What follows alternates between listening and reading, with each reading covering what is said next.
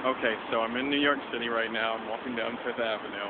And one of my favorite things to do while I'm in New York City, I'm only saying this right now because there's no one around me. I don't want to look like a fool and be talking to my cell phone and people all around me. But I love to like look at people and in my mind be like, sister, that outfit, no, that is not working for you.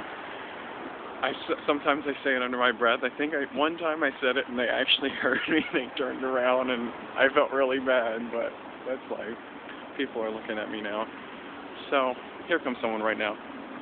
That's a cute outfit. That's a good outfit. Get it, girl. All right, so that's it. I'll talk to you later. Bye.